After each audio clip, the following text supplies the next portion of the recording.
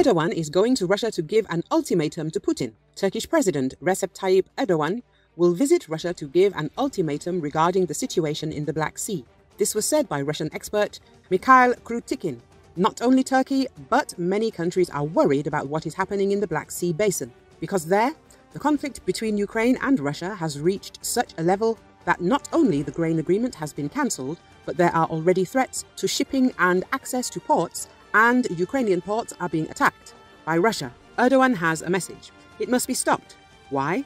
Firstly, oil produced by Chinese companies, Italian, American companies and Europeans in Kazakhstan is exported to the same Novorossiysk, the expert said. The passage of a cargo ship from Ukraine to Turkey last week vindicated Kyiv's gamble that Russia would not act on threats to attack commercial shipping in the Black Sea. But the successful gambit leaves a bigger question for Ukraine.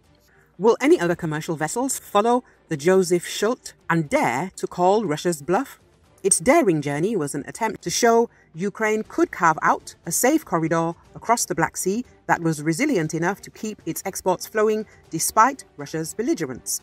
Ukraine's President Volodymyr Zelenski described the ship's voyage as an important step towards restoring the freedom of navigation in the Black Sea.